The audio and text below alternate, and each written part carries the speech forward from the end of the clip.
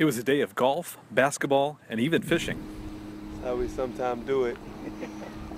We don't golf, we golf fish.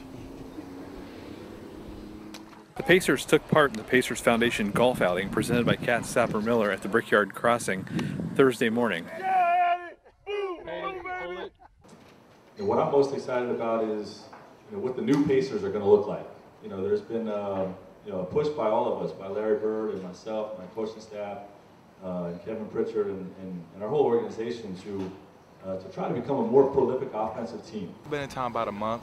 We started off the first couple of weeks just me, Paul, Tony Douglas playing one-on-one, and then as it progressed, we got later into the weeks.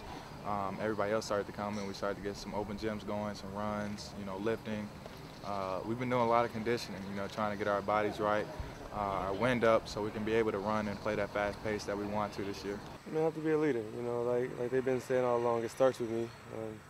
The more I'm aggressive, the more the other guys are going to be aggressive and being a threat on the court. So I can't go back to, the passive George. Got to continue to be aggressive like I was last year and take it for what it is. Can we retire that phrase, aggressive George Hill, and just be George Hill now? I can just be George Hill now. That'd be fun.